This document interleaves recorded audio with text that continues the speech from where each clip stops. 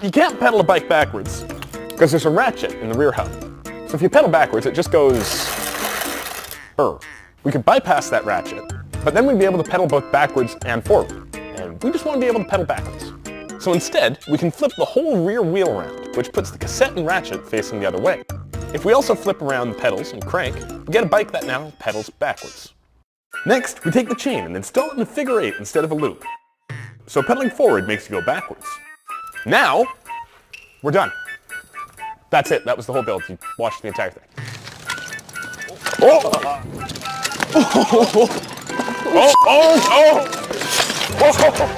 No! Normally,